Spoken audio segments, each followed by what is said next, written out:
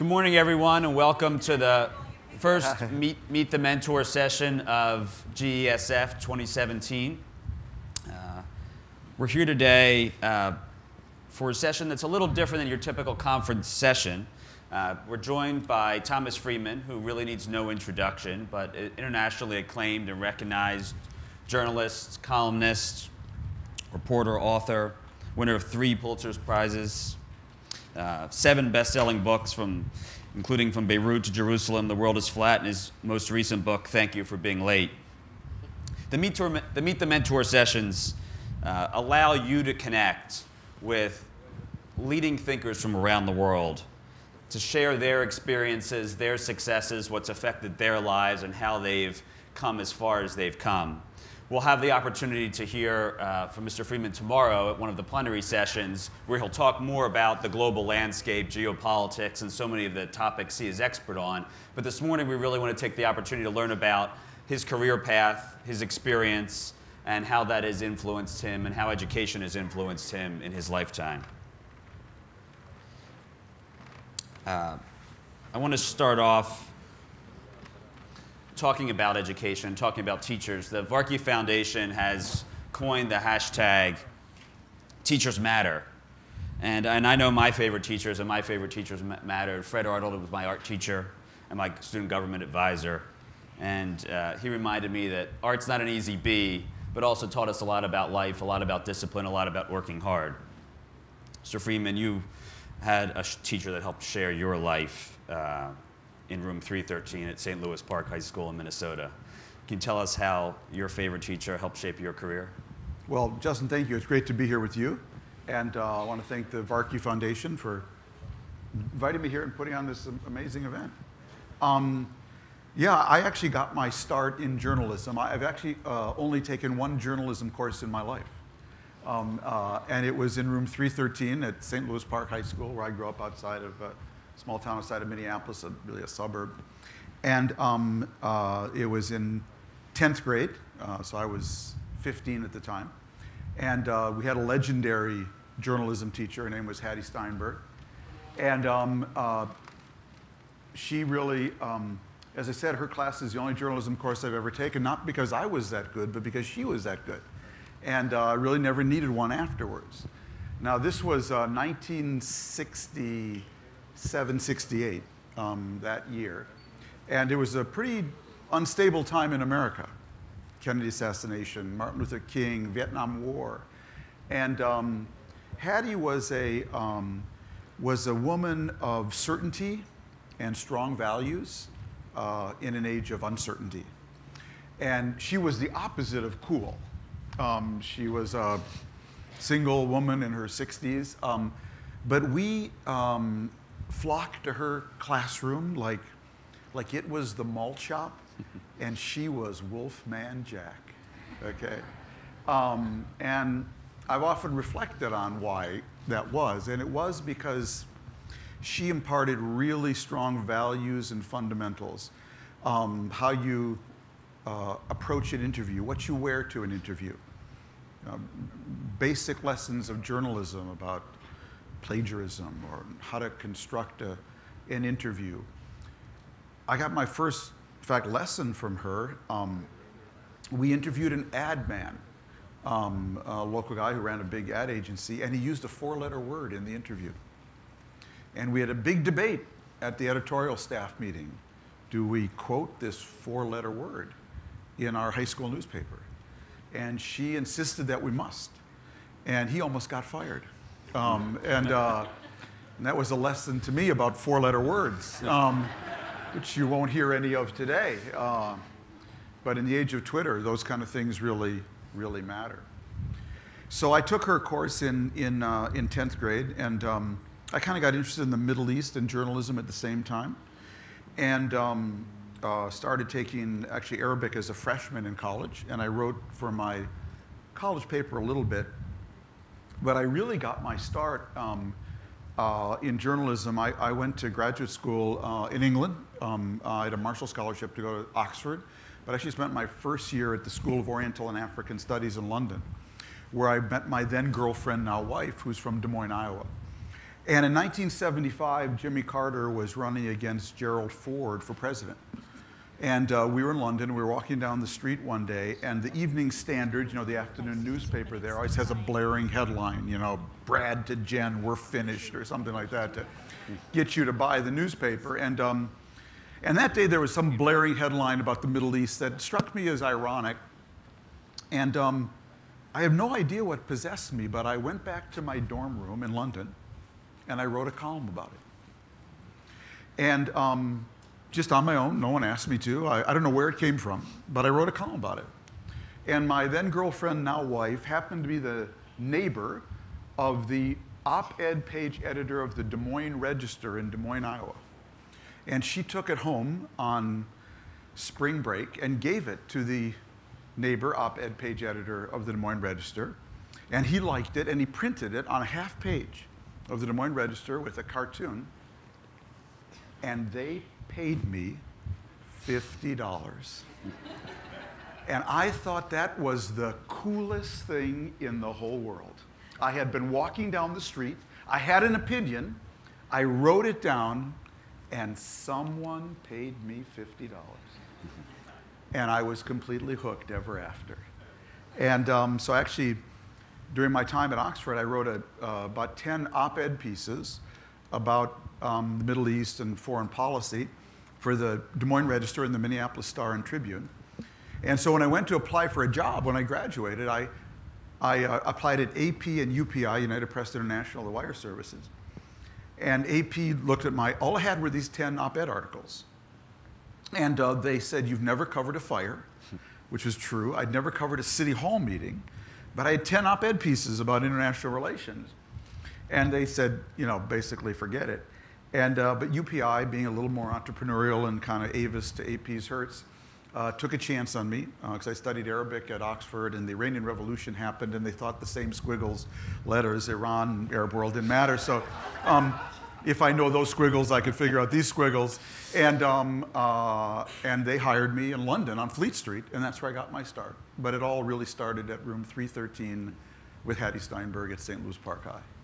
That's great. And interesting you touch on that, and there's many journalists out there who report, who break news, who investigate, and you've done a little bit of all of that across your career. But what you've really chosen to do in your first book, Beirut to Jerusalem, which is in 25 different languages and frequently found in high school and college classrooms around the globe, really does, it's a textbook, it really informs. You are not just reporting, you are distilling information, complex information, to help people understand things, to educate them.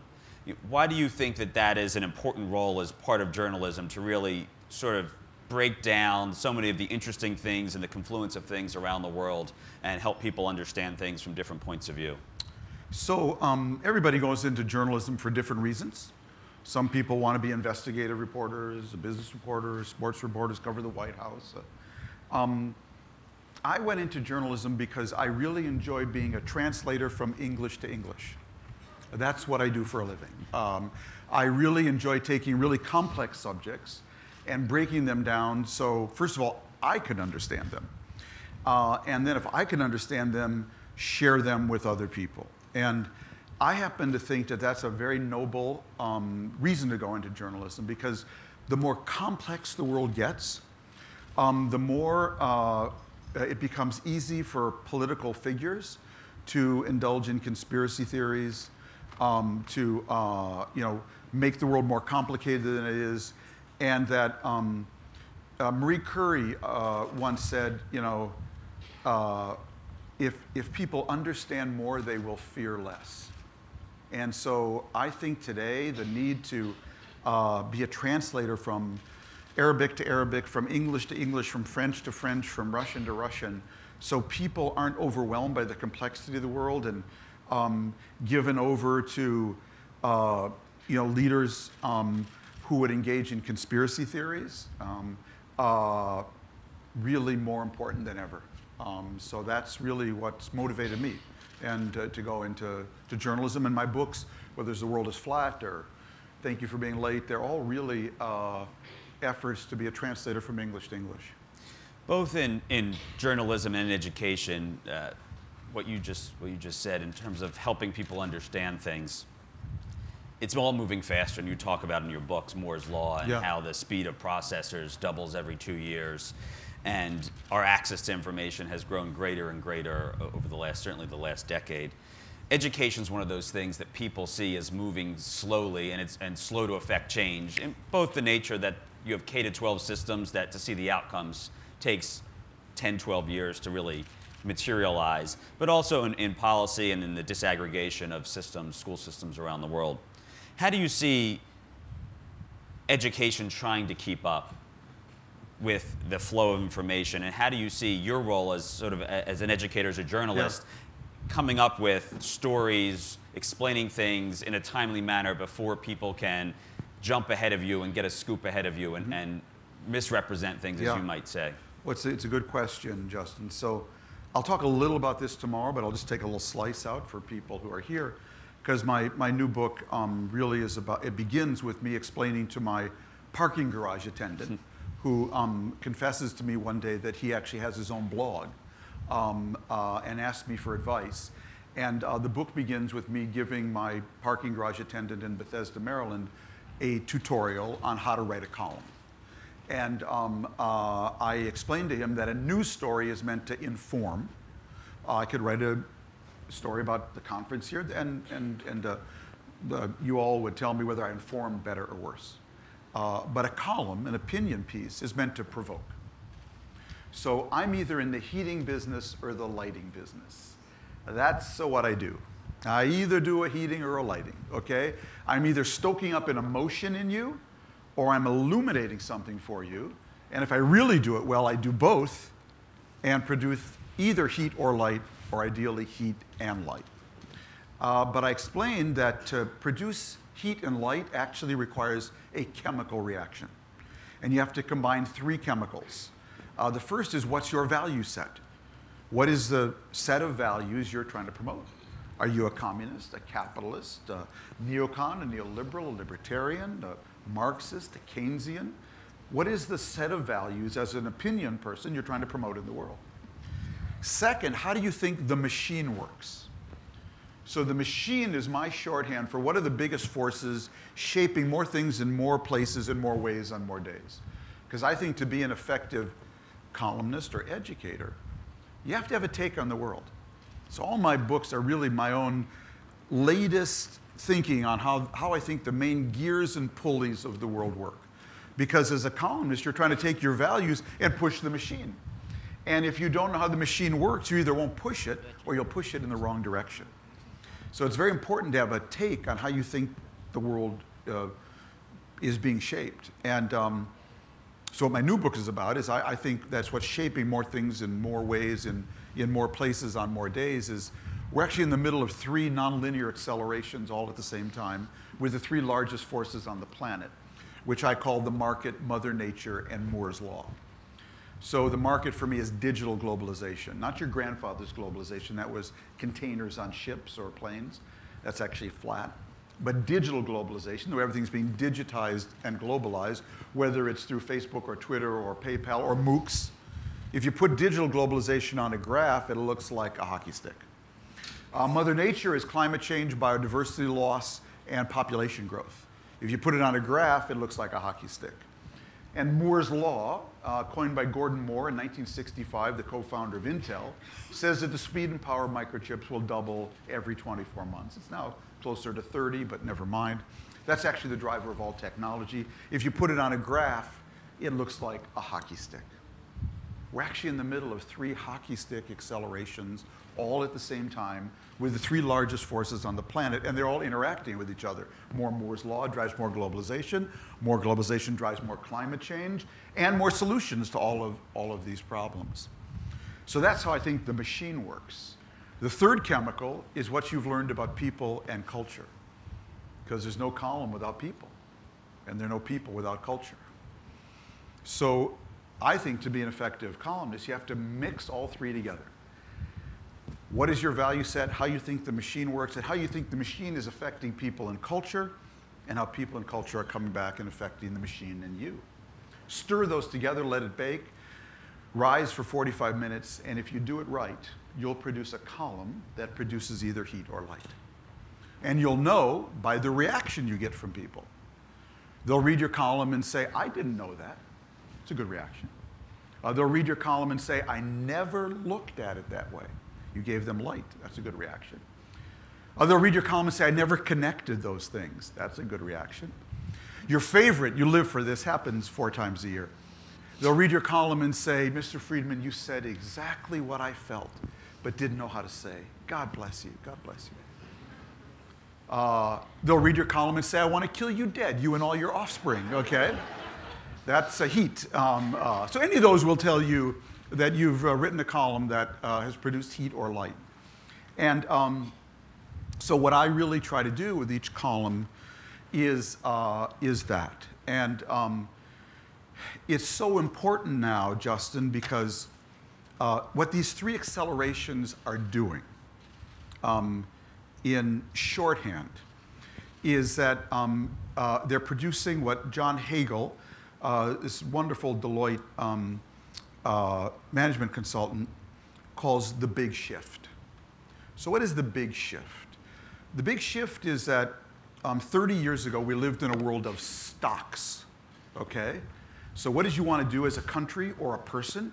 You wanted to hoard, you wanted to stock up on as many stocks as you could, whether it was natural resources or certain industry, and then you spent them and dined out on them for 30 years.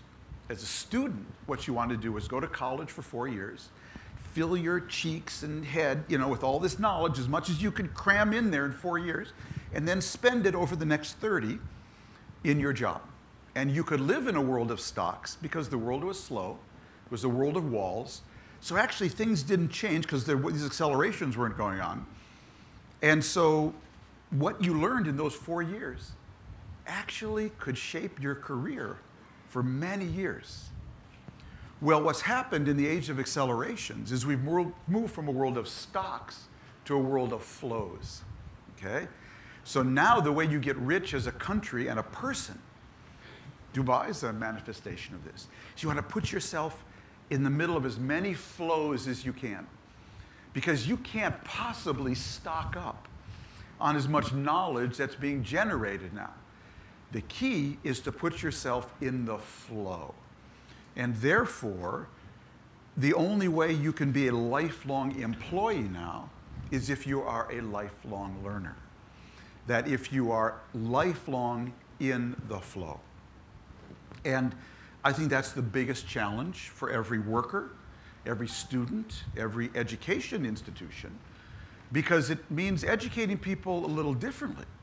It means educating people to really want to be part of flows. And by the way, not just draw from them, but contribute to them, because the more you contribute, the more you'll draw.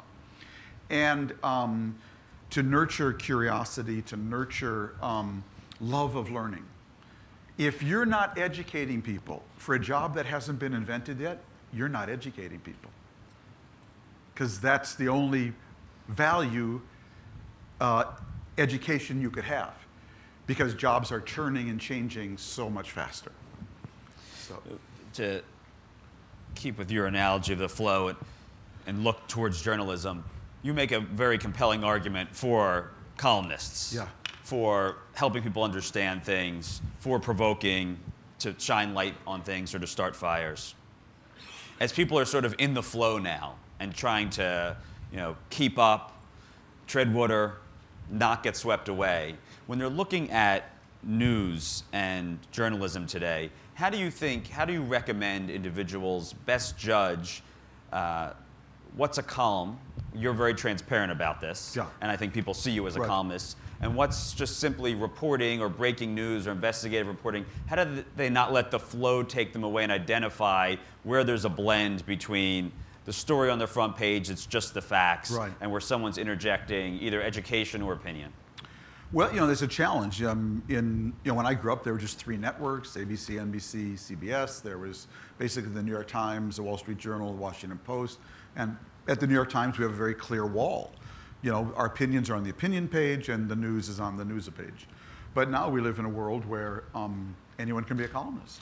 I can start TomFriedman.com tomorrow. I can, declare my parking guy told me his Google metrics say he's read in 30 countries. It's my parking attendant.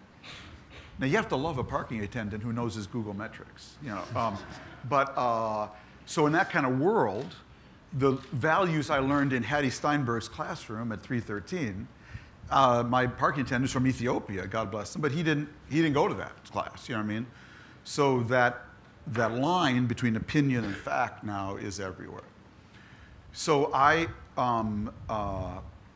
think we have a real challenge. We as news people have a challenge, but I think much more we as citizens and teachers have a challenge. Because there's just this fire hose now of flows coming from all directions. And what many people don't understand is that the internet, which is the mother of all fire hoses, is actually an open sewer of untreated, unfiltered information. And so it's now at the center, this open sewer is now at the center of our lives. It's where we educate, where we communicate, where we find a date, where we find a spouse, where we do our business, buy our books. But it's actually an open sewer.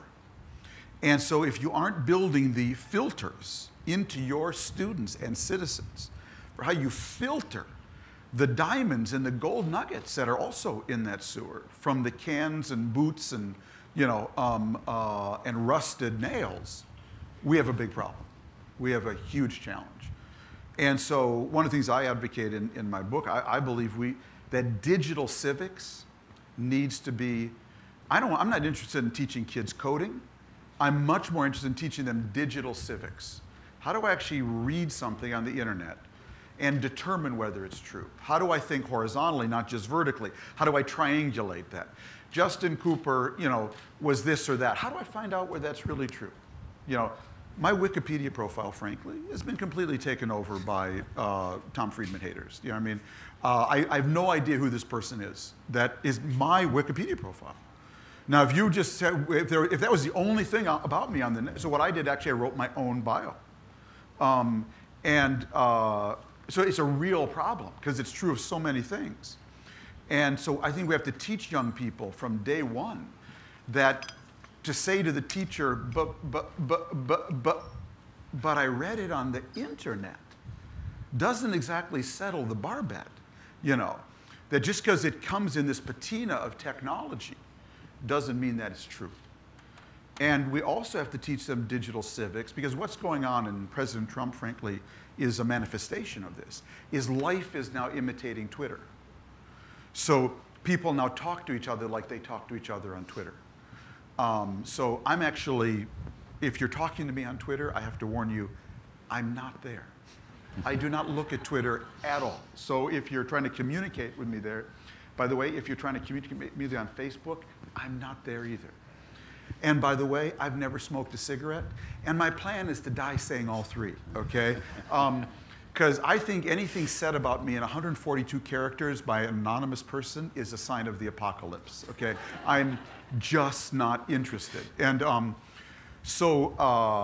that's why my book is called Thank You for Being Late, because it's a celebration of everything old and slow. Because I think the faster the world gets, the more important becomes everything you cannot download, but everything you have to upload the old-fashioned way, through good teacher, good student, good spiritual leader, good, good student, through good government, good citizen. All this old stuff, the faster the world gets, these values, they actually matter more than ever. And so my book is a celebration and a reaffirmation of everything old and slow. And that is how I live my life. So I talk the talk of globalization. I really want to understand it, of technology. I do not walk the walk. If you're talking to me on Twitter, you're talking to yourself.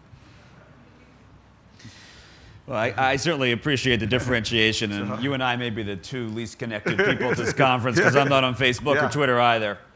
And when you talk about values, we're joined today by Sunny Varkey, who is the founder of the Varkey Foundation, the founder of GEMS Education. We thank you for hosting this great conference today. And Mr. Varkey entered education because his family was in education, and your family's in education. And so I think for so many people here who care about the space, I think just it'd be interesting to hear, your wife, Anna, is a first grade teacher outside of Washington, D.C. Right. Your daughter was in Teach for America. Your wife is chair of a program in Washington, D.C. to help inner city youth with college prep. Can you talk a little bit about what it's like living with educators? I'm surrounded by teachers. And how has that affected you? Everybody's correcting my grammar all the time. Well, my wife was a first grade reading teacher for many years in the public school system, and my wife and I both went to public school, and our daughters did too. We live outside of Washington, D.C., and my older daughter runs the Khan Academy Lab School, lower school in Mountain View, because Sal Khan, the founder of Khan Academy, actually started a lab school in the basement of Khan Academy when his kids became school age, and he didn't like the choices. So he decided to start his own school. And my daughter, who did do Teach for America in DC, and then was a DC public school teacher, and then went to Stanford Business School, happened to graduate right at the time he was starting his school, and Sal hired her blessedly, and she now is the school director of the lower school there, and helped design this very cutting edge education.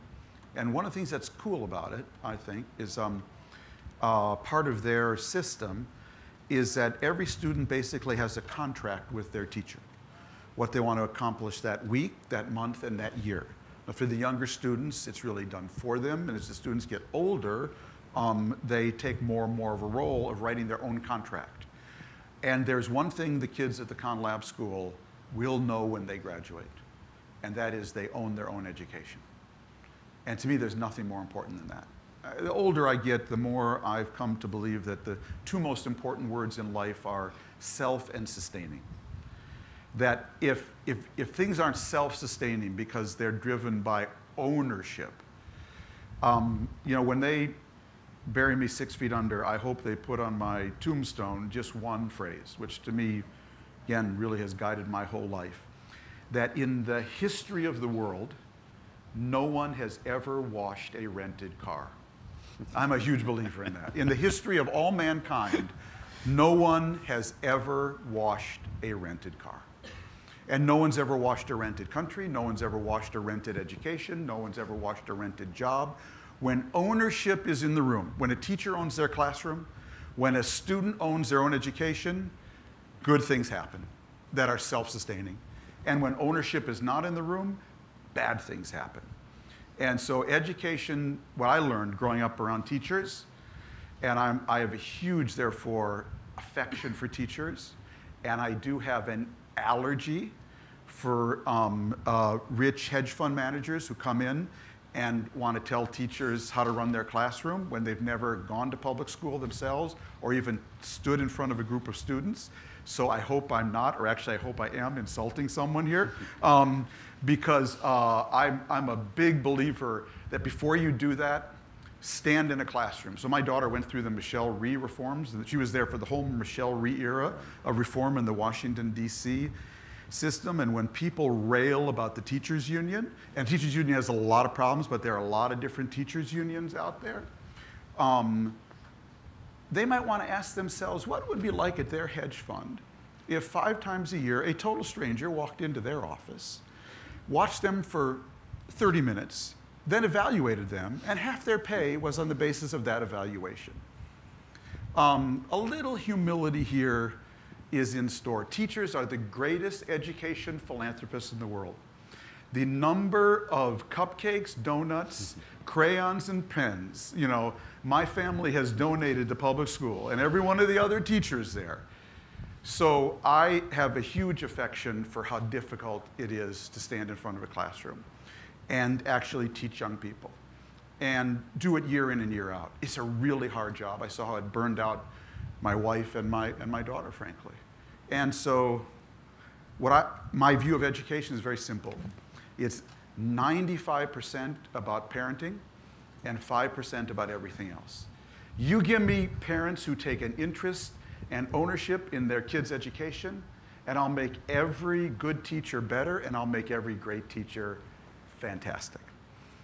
And without that, the idea that I can send my kids to your school and I can drop out, and you now are responsible for my kids' education during those 6 hours of the day, and what happens the other 18, I don't have to take an interest in.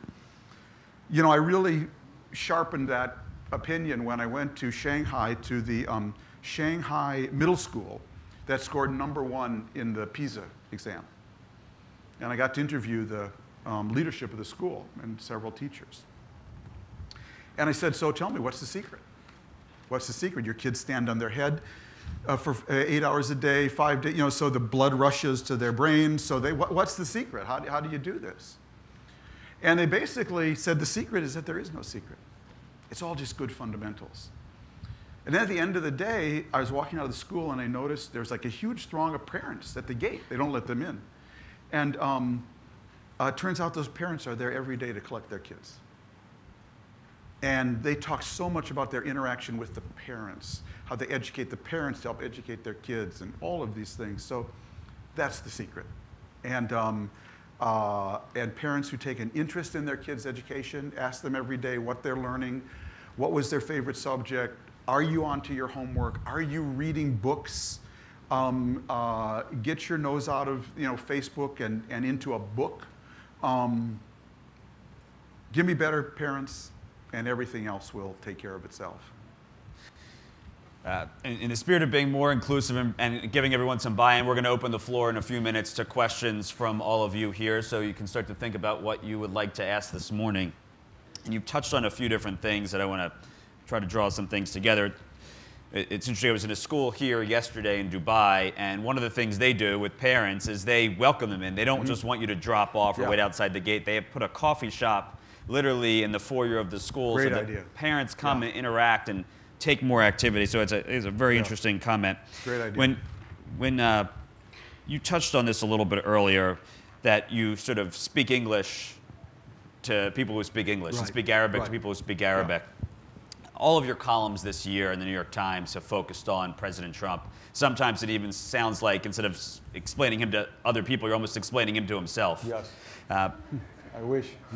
You clearly think this is important because you've, as I said, you've focused all of your comms on it so far this year.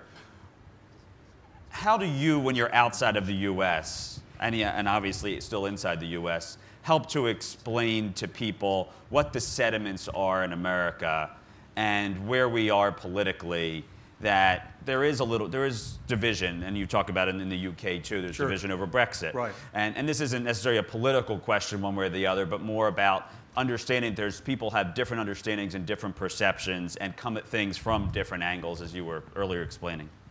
So it's a good question, Justin. I'm going to avoid sort of the politics of Trump. Anyone who wants to know what I think about him can read my column. But let's talk about where this came from. That's a much more important subject. And I think Brexit, Marine Le Pen, Trump, they're all part of a moment in history. And I'll talk a little about this again tomorrow, so apologies to anyone who will be there. But you have to understand, in my view, something very important happened in 2007. One of the hardest things for people to appreciate is an acceleration, because we rarely, and an exponential, excuse me, because we rarely experience an exponential in our lives. The engineers at Intel once tried to explain the Moore's Law exponential. What happens when you keep doubling and doubling and doubling and doubling something? And so to demonstrate it to people, they took a 1971 VW Beetle, and they said, what if this VW Beetle improved at the same rate microchips did under Moore's Law? What would it be like today? And they determined that Beetle today would go 300,000 miles an hour.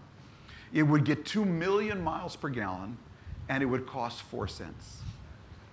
That's the power of the technological exponential we're in the middle of.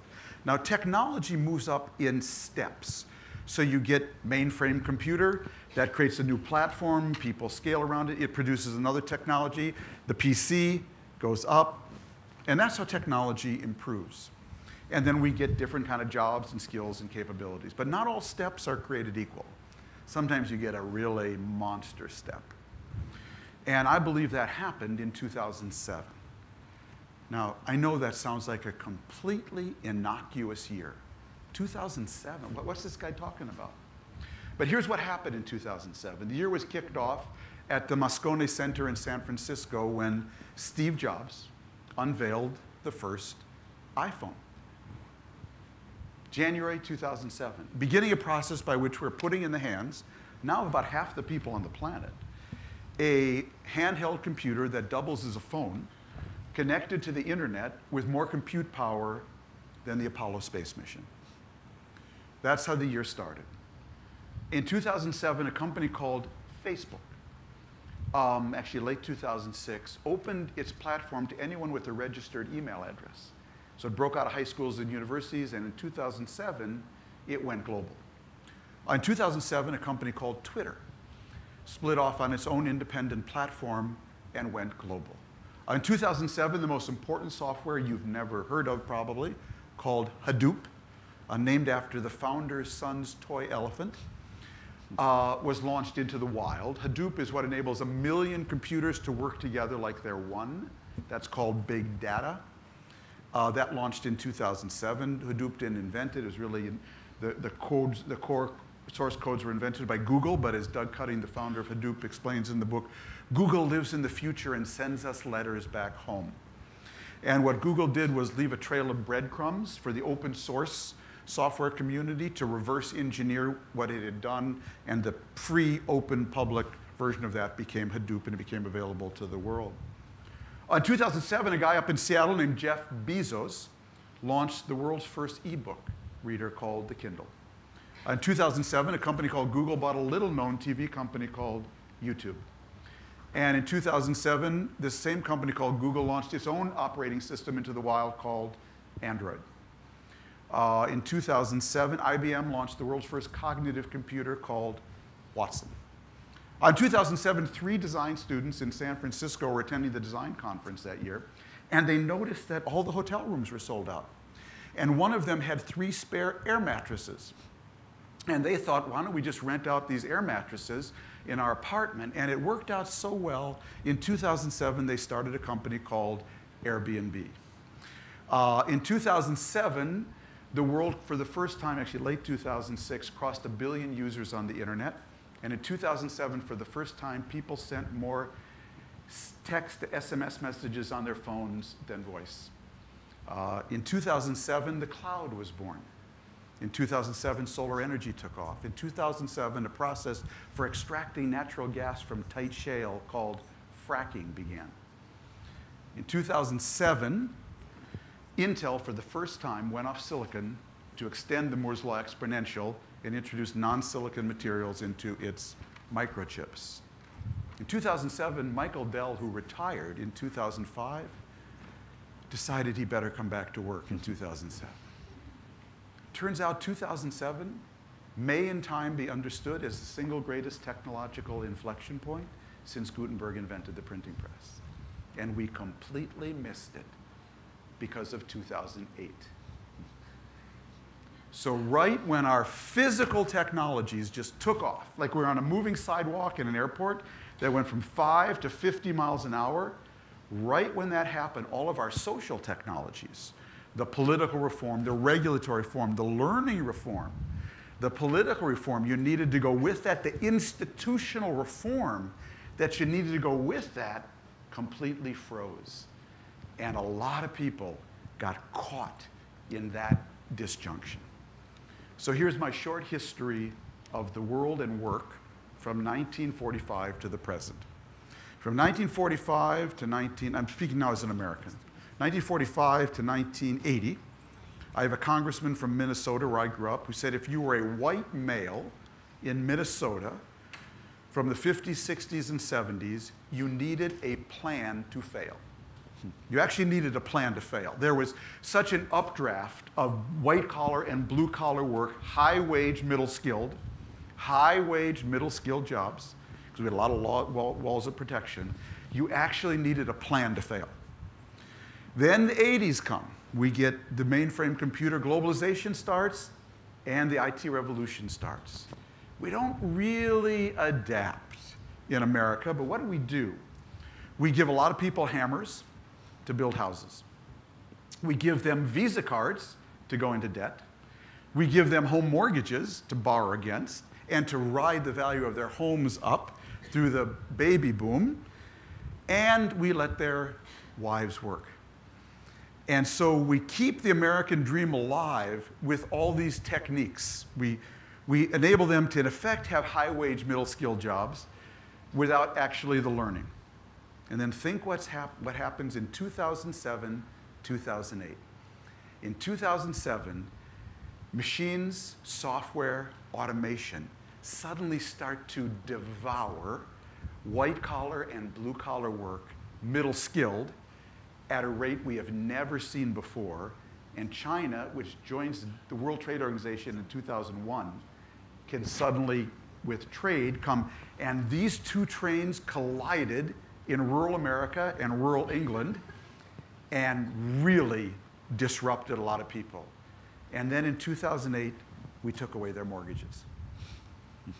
And we not only bankrupted a lot of people, but we made their homes underwater so they couldn't move where jobs were. They couldn't move to the city. And the collision of 2007, 2008, I believe, created the foundation of Brexit, of Trumpism, just completely disrupted and unmoored a lot of people. And suddenly this thing that has sustained the American dream and the British dream and the French dream, called the high-wage, middle-skilled job, disappeared. So now there's a high-wage, high-skilled job. There's a low-wage, low-skilled job. But high-wage, middle-skilled job, no such animal in the zoo anymore. And the challenge, therefore, for education is profound. Thank you for that. I can ruin any dinner party. I do weddings, bar mitzvahs, whatever you like. I'm freely available. Just call my agent. I thought your new book was supposed to be optimistic. Yeah, optimistic right, about the future. I'd like to open the floor now to questions.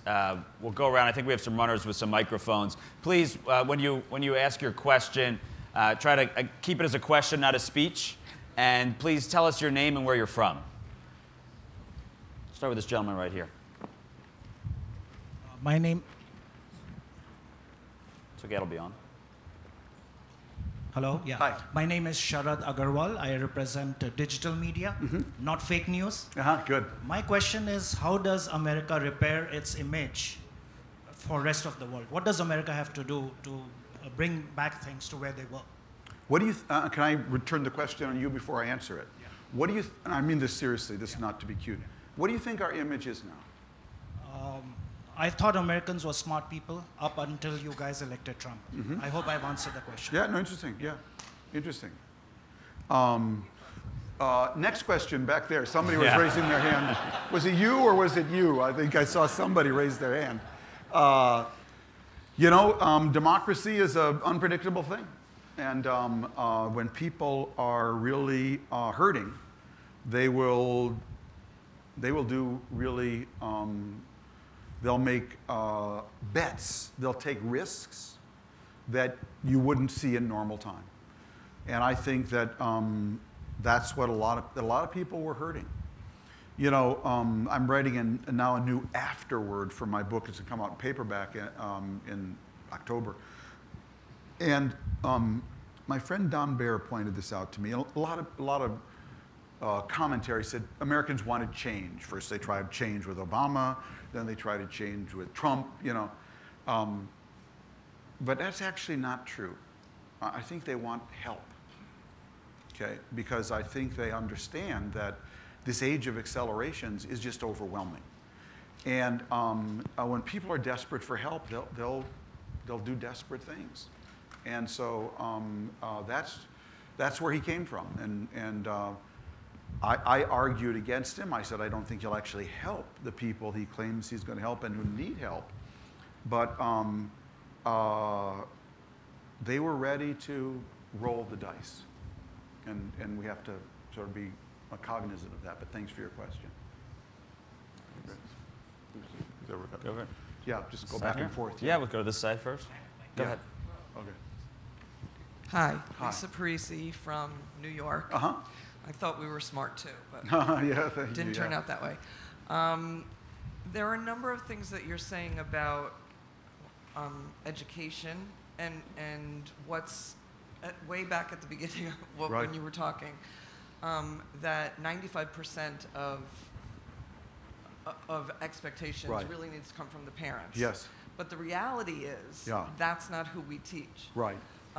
So, you know, like, I guess it's my belief that I can, because I feel I am. Yeah, of course I am. Yeah. And I feel like I can be the parent. Right, yes. Because I am. Right. The parent and the psychiatrist right. and the nurse yeah. and, you know, everything. Sure.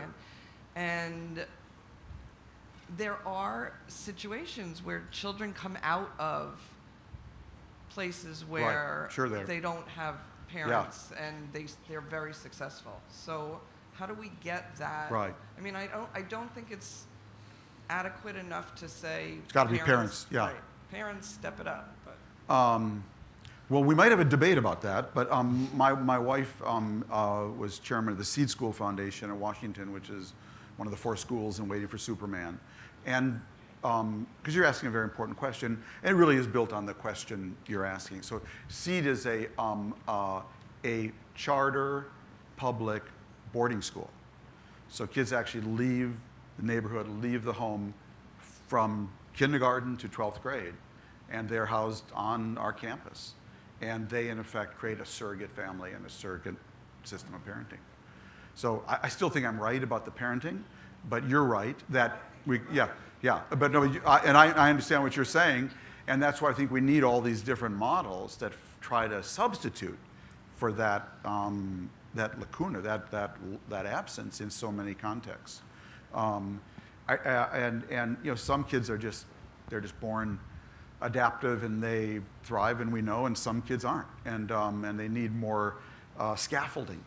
And I think that how we provide that through after school or models like Seed, we're actually boarding kids. You're taking them out of dangerous situations, homes and neighborhoods, and giving them a kind of stability. I think very important. That's why I'm for trying everything. But I am a big public school advocate. I think that's a really huge socializing, pluralizing institution, and I'm horrified by this view of these people. I think it's really bad and needs to be fought at every turn. Yeah, please. Where are you from? My name is Nandita. I'm a wordsmith and storyteller from India. What has been your most unforgettable experience in the Middle East? Well, it's an interesting question.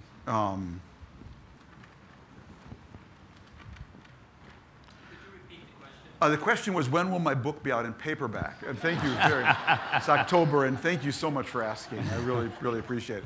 No, the question was, what's my most unforgettable story? You know, most of them are pretty bad, because I saw a lot of. I was in Beirut from 1979 to 1984. You know, I'll answer your question more generally than a specific one, because I can't think of, there were so many. What I enjoyed, and I put that in inverted commas, about being in Beirut from 1979 to 1984, it was the middle of a civil war, Israeli invasion, marine bombing, Sabra and Shatila, all of these things, is that you get to see how human beings behave at high temperatures. Very rare any of us get to see that.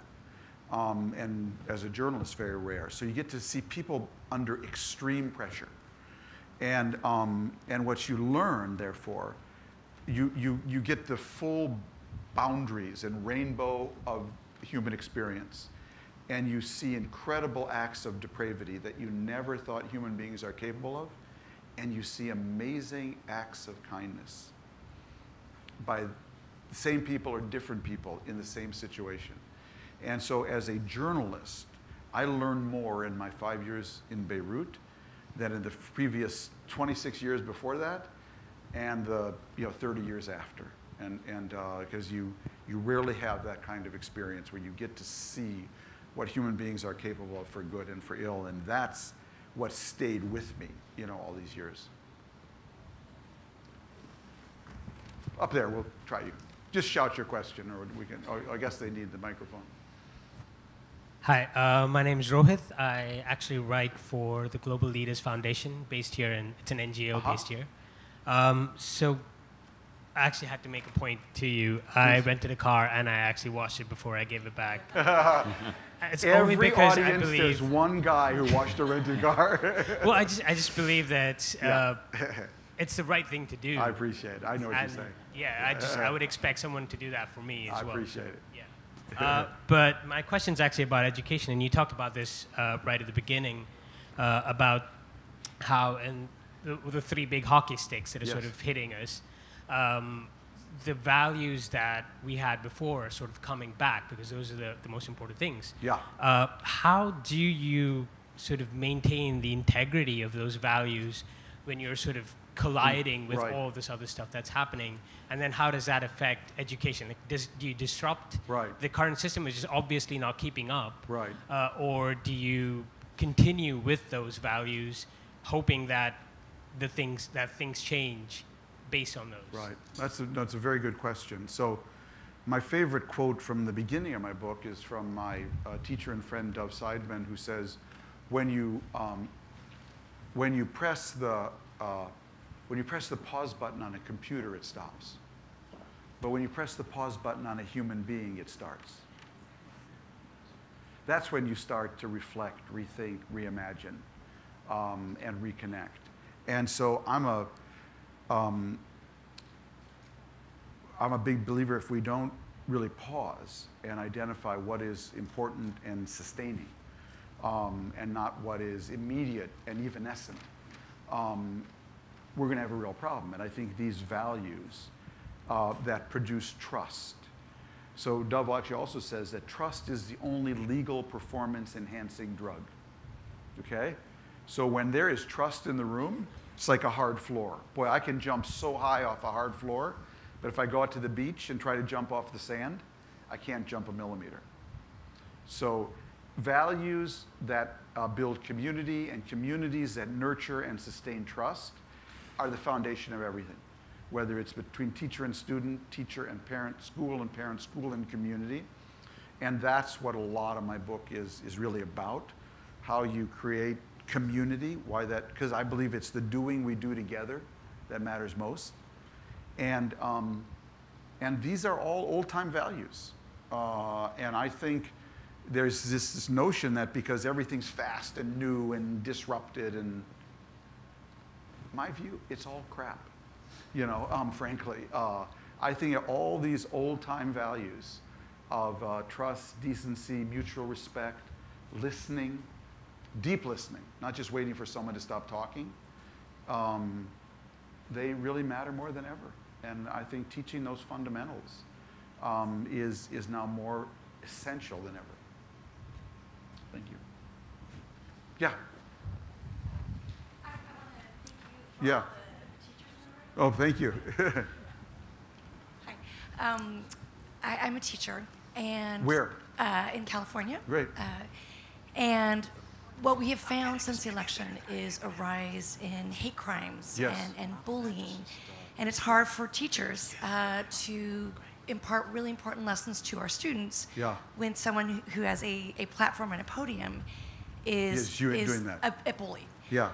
So I want to thank you because I know that teachers often are emotional piñatas when people want to blame the system, for being a voice for all of us to illuminate how difficult it is when there is bullies out in the world. So I want to thank you for standing up for the little guy. Appreciate and I want that. to know what we as teachers can do to help in standing up to hate crimes and bullying and all those things that are now an aftermath of this election. Well, it's really, thank you very much, and it's it's more important than ever. We've actually never had a bully at the bully pulpit. That's what we have, And I grew up. The first lesson I learned in life was George Washington said, "I cannot tell a lie. I chop down the cherry tree." And we now have a president who basically would say, "I cannot tell the truth." And when someone has the bully pulpit like that, it has huge effect. And all you can do is every day just remind people by giving them, I think, other examples of people. It can be a Nelson Mandela. It can be a a George H.W. Bush. You know, it can be from both sides, but people who conduct their lives with integrity, because, you know, and again, my teacher, Dov Seidman, says, you know, there's a big difference between formal authority and moral authority. So Trump has formal authority. He has zero moral authority. And in today's world, the real currency of leadership is moral authority. Yeah, you're in the front of the classroom and you're the formal teacher and you get to, you know, but ultimately, whether you're a leader or whether you're a teacher, the authority that counts most in today's world is actually moral authority. Because I can see through you, I can tweet about you, I can, you know, I mean, that's really, you know, what prevents you from that, you know, is do you live the life that you're saying? Do you have your basics and values right?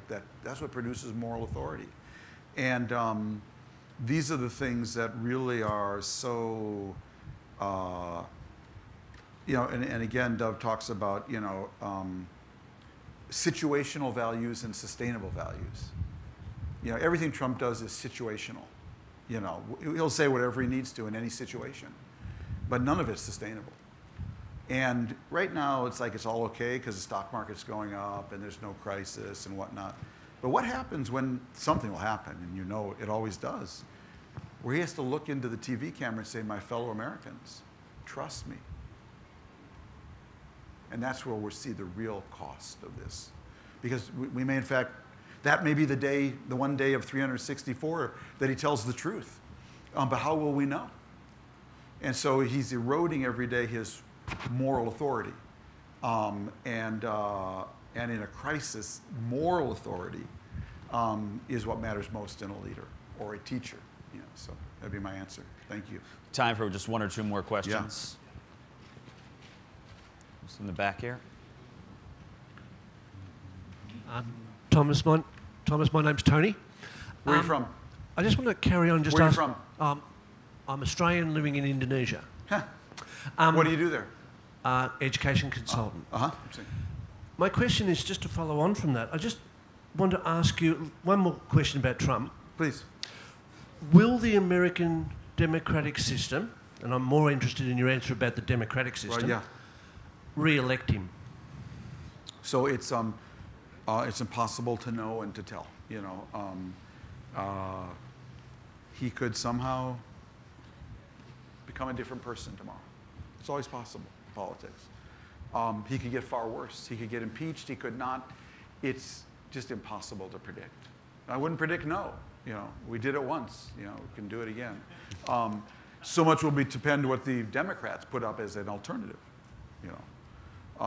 And so it's just it's just too soon to tell. Much as I'd love to think about it and wish the election were tomorrow, it's actually 4 years away, and so much can happen in those 4 years. So thank you. Back here. Thank you. Thank you very much indeed. My name is Jamie Lowther. I'm a Brit and I'm a trustee of the Varkey Foundation. Oh, great. But thank you for saying those points about the old values. I completely agree with you on that. Can I just sort of go back to one of the things you were saying, though, which was, which leaves me a little bit uncomfortable. Please. Is when one does an analysis of the great events and one comes up with the sort of unifying theory, the 2007 right. point. The grouping of Trump and Brexit and the Dutch election and the French election, kind of the temptation is to put it all in the same bucket, right. And talk about populism, right. Whether it's the right sort of populism or what's the wrong sort of, all this sort of stuff. And I'd just like your comment about the tendency of doing that. And the illustration really is Trump is Trump, and we're talking about him as a political leader or not. Yes. And it may be just a Brit thing, but if one looks at Brexit, you know, we went into Brexit with the party in government fighting hard not to go for Brexit. Right. And what other nation in the world would still have the same government in power afterwards and being told to implement it? Right, yeah. So it's a different analogy for Trump and what's happening in America to UK. And I've waffled on enough, but I value your Appreciate view. It, yeah. And you're absolutely right. I mean, all of these have really local, conditions. But I do think that there's a common denominator of people feeling unmoored, overwhelmed by change, and that institutions that they had counted on to cushion some of this and help them transition hadn't really delivered. And that's why I think you're seeing your political parties and mine all basically blowing up in different ways. Labor Party's really blown up. The Democratic Party's, the truth is the Republican Party blew up. The Republican Party was like a fallow, abandoned garden, and Trump was an invasive species.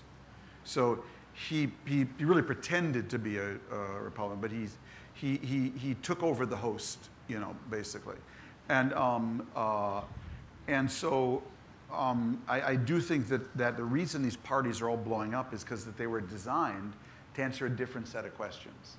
The New Deal, the Industrial Revolution, the early IT revolution, and civil rights, both gender and race.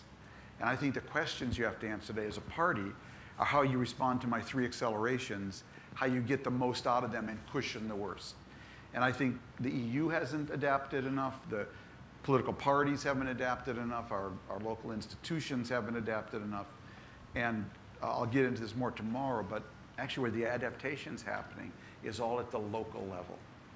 So I think the challenge of politics going forward, I think the nation state is simply too slow, paralyzed, and divided by partisanship to keep up with the pace of change now. We still need London and Washington, currency, defense, all of those things. I'm not saying you get rid of it, but the single family at the other end, too weak in the face of these accelerations.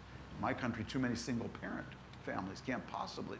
So I think it's going to be the healthy community that creates the complex adaptive organism most relevant now to this era of history. And I think governing should be about pushing more and more authority down to the local level. And if you want to be an optimist about America, I can't speak for the UK, stand on your head. Oh, my country looks so much better from the bottom up than from the top down. Now, we have a lot of struggling communities, but we also have some amazing communities. Come with me to Minneapolis. I'll show you 2.9% unemployment, in a beautiful city, with problems, as every city does, but with a government that's a complex adaptive organism. And that really is where I think we have to go politically. So if I were running for office, I would be running on progressive localism. I'd be running as a progressive localist, and just be totally not focused on the national stuff. Thank you. Well, we've come to the end of our time this morning. I want to thank you again for imparting the wisdom about both your profession and the world. Thank you. Fortunately, we will get to hear more from you tomorrow in the main plenary hall, and I encourage you all to come and join us then. Thank you again for your time.